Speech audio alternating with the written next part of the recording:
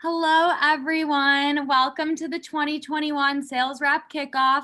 My name is Sophie Goodman. I am the North Shore Sales Manager, and I'm so fired up to be here. Okay, so today I'm just going to be talking about how to have hundreds of names and also how to team build. So let's get started. Awesome. Okay, great. So I'm really fired up to be here. I'm really excited, so thank you guys. So when I was asked to give this message, I was not only so excited, but I also just didn't really know where to start. So I thought there's no better way than to start from the very beginning. So I started working for Cutco in the summer of 2019, right after I'd graduated from Deerfield High School.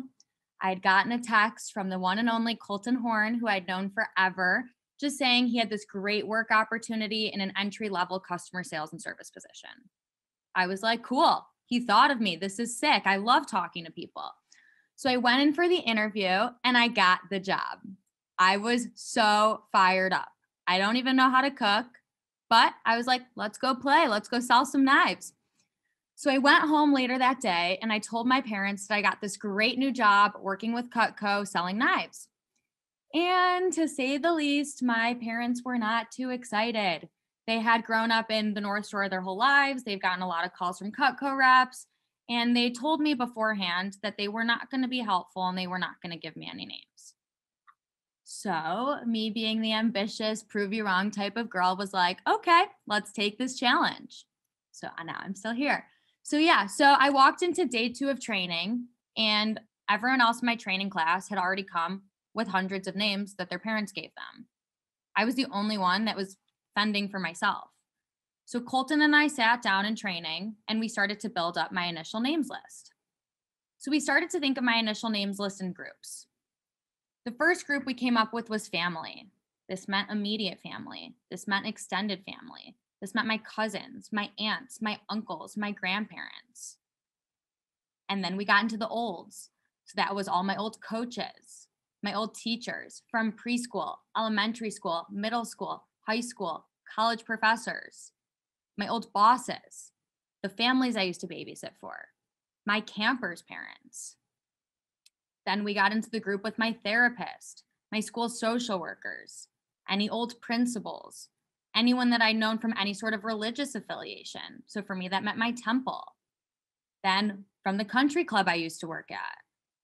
Then we got into my friends' parents, my neighbors, all of my doctors, so my pediatrician, my dermatologist, even my gynecologist, my dentist, my oral surgeon, the person who cuts my hair, my family friends, my siblings' friends' parents, my cousins' friends' parents, my old coworkers' parents. So by the time we went through this list, what I thought started at 0 quickly shifted to 250 names. So not only did I know more people than I thought I did, but I just thought of everyone who's over the age of 30, who owned a home, and who had a job. So 10 days later, I completed 44 appointments, I had 42 sales, and I sold $10,027. But the best part was I added an extra 400 names. So not only did I know more people than I thought I did, but I also learned that it was kind of impossible not to have hundreds of names at all times. So step 1 is exhaust all of your resources. And step 2 is get really good at recommendations. So getting good at recs is actually really simple. The first thing you have to do is just memorize the rec approach. We don't ask you to memorize the whole demo, but memorize the rec approach. You should be able to do the rec approach in your sleep. And that's because when you have it memorized, you can have eye contact. Eye contact establishes trust, and trust equals more referrals. So rapport plus certainty equals influence. So if you walk out with anything today, memorize the rec approach. The second thing is to ask with confidence when asking for recs. So Danny Lewis always puts it best, but if you're going to ask someone on a date and you ask super wimpy, like, hi, will you go out with me? What are they going to say? No, right? So ask with confidence, hey, will you go out with me? Yeah, right? So ask with confidence, ask with enthusiasm. And don't take no for an answer. And the last thing is just to give thought joggers. So I know we just played that quick game over there on how to build your initial list. So play that game with your customers. Turn it into a game. It makes it more fun for everyone involved. So here are some of the thought joggers that I like to use. Hey, Mrs. Jones, what about your neighbors?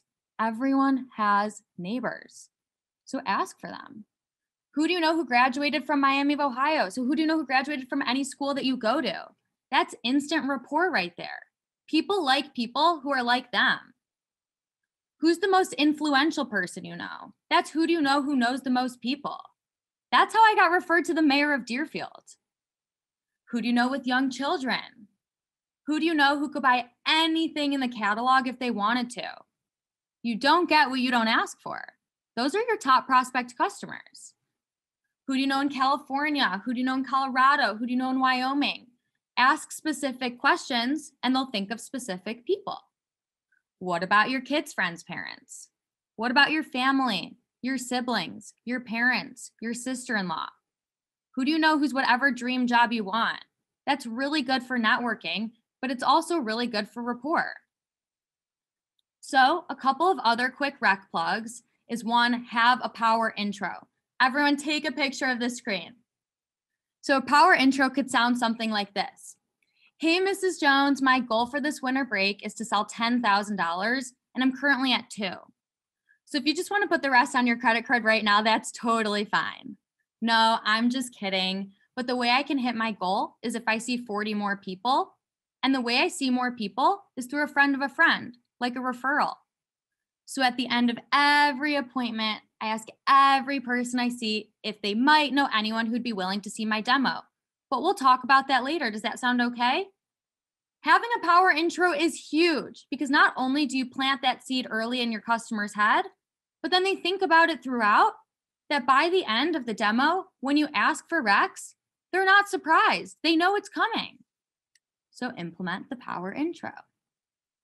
Couple more quick plugs is social proof. Sounds something like this. Hey, Samuel, I know you got my name through Danny Lewis. And along with your name, Danny also gave me 14 of his nicest friends. If Samuel sees that Danny does that, it becomes more normal. Normalize it. Establish that extra layer of credibility. Another thing is remind them what it means to become a sponsor. Hey, Mrs. Jones, for every 10 names, you become one sponsor. And for every 20, you become a double sponsor. And once I get 50 sponsors, I get a free piece of Cutco that I get to raffle off as a way to my sponsors to say thank you to those who have helped me out the most. So Mrs. Jones, what piece would you be most excited to get? And then write down that piece. There's an incentive.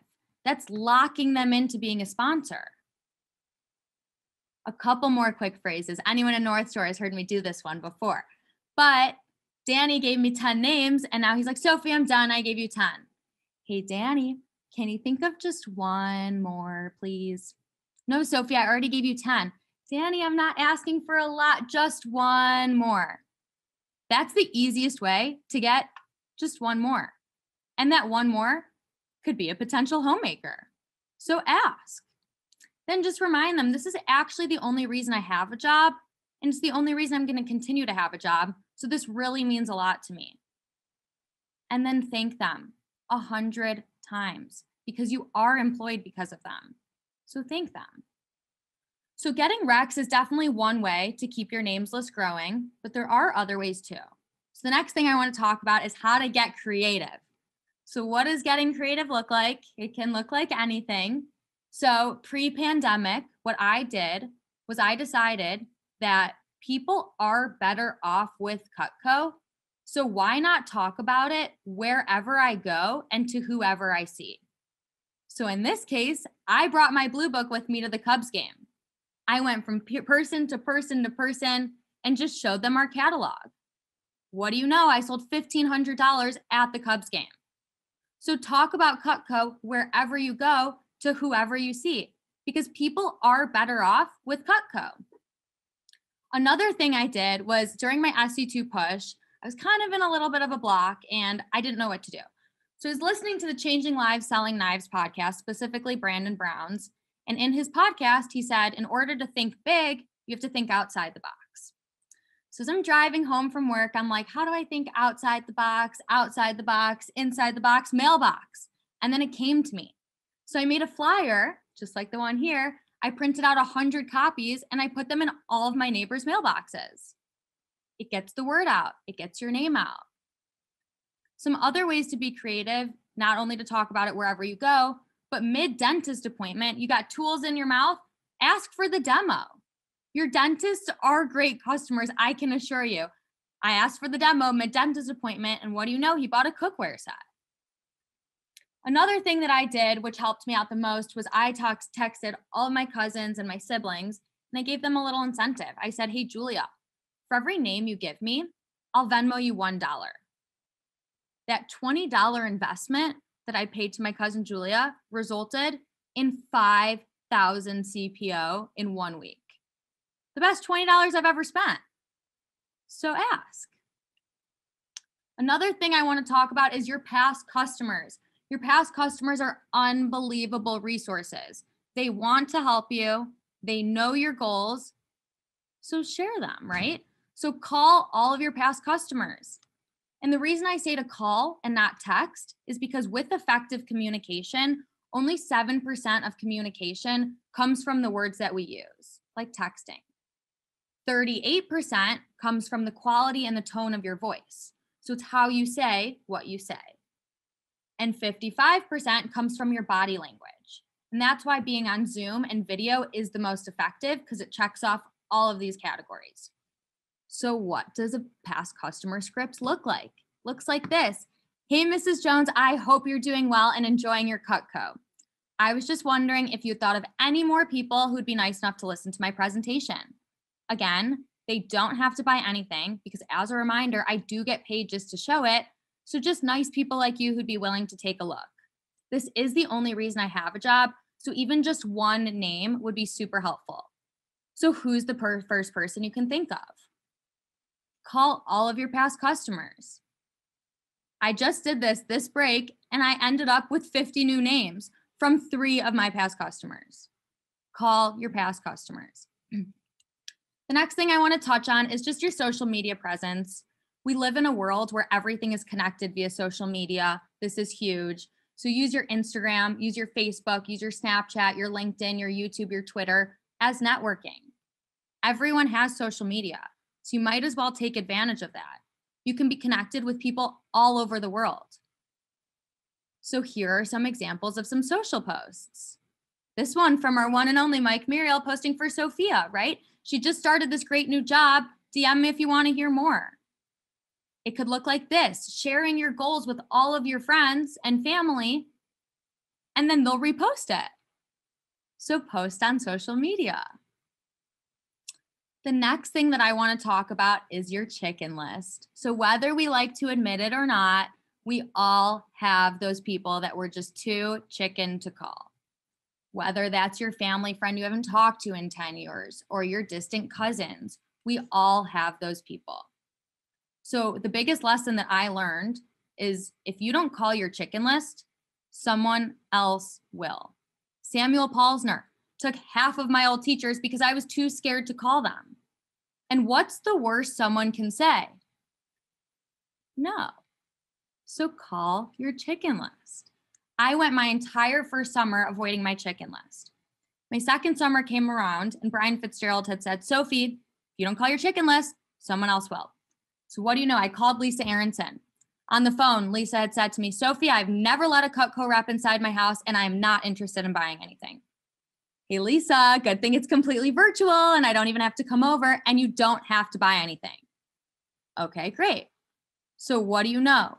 My first signature set later, Brian said, I told you so. So call your chicken list or someone else will. Another one, Audrey McVicker just called Rocky Wirtz, the owner of the Blackhawks. She was so nervous to call him. And what did he get? A homemaker and 3 sets of cutting boards. Call your chicken list before someone else does. So in summary, exhaust your resources, get really good at recommendations, be creative, call your past customers, use your social media platforms, and don't be a chicken. The next thing I'm just going to touch on is team building. This is my favorite part of the job. This is why I'm still here, because I get to work with all of my best friends. Kaylee Cooperman, I've known her since birth. Our mom studied abroad together. Lucy Siegel and Chloe Baskus, two of my best friends from overnight camp. Alex Fufus and Sophia Muriel, I go to college with. I love these people. They make work more fun. And what's great is the All-American Scholarship for reps. Now we have for reps and assistant managers for team building. This is epic. So yes, it's really cool to see your name on your report. You can also win a scholarship for college. That's so cool. So why team build? It's simple. Not only are we in a global pandemic, so what other jobs are hiring, but it's so much more fun to work with your friends. It promotes the office culture. It makes the environment so much better. And it just makes work a way more fun place. And statistically, PRs do produce the most CPO. So if I had a 10K fast start, 90% of the people that I referred to this job also had 10K fast starts. And yeah, seeing your name on the report is kind of sick. So having some concerns for team building is 100% normal. Things like, I don't want to lose any friends. They think it's stupid. They've already been asked before. It makes sense that you're going to have concerns. But just like we talked about, what's the worst someone can say? No. And they're not saying no to you. They're saying no to the job.